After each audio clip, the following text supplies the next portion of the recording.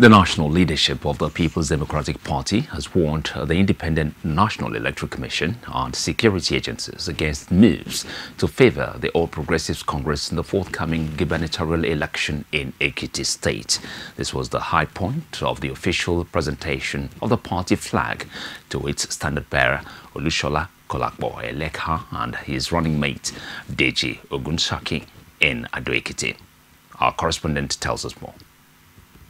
The mega rally of the People's Democratic Party ahead the July 14 governorship poll in Ekiti was well attended by bigwigs of the party, including the party's national chairman, governors, former Vice President Atiku Abubakar, former governors, PDP presidential aspirants, and members of the 44-man Ekiti governorship campaign committee. The PDP national chairman Uche Secondus and other speakers in their goodwill messages said the massive crowd of supporters at the event is an indication that the party is well on ground and coasting to victory in the election. We are with members of the National Working Committee to thank the people of Ekiti for standing for PDP, the faith that you have in PDP.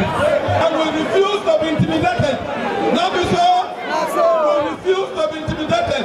You should help us to conduct a very free and fair election where guns will not have any role to play, but ballot papers, where INEC will not only be seen to be fair, but will also be felt to be fair. Time for you to make sure that this PDP administration continues, because continuity is the key to your development.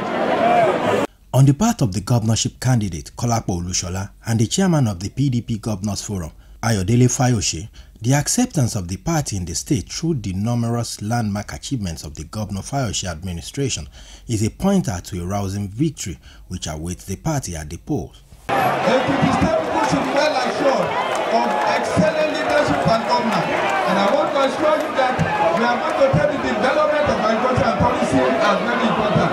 Ours is a divine agenda. It is a divine vision with a divine mission.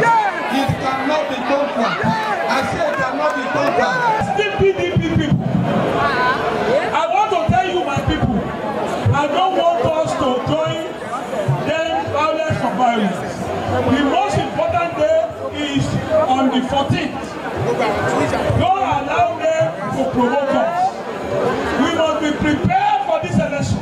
As the PDP concludes its mega rally, the stage is now set for July 14, where the people will choose who will lead them for another 4 years.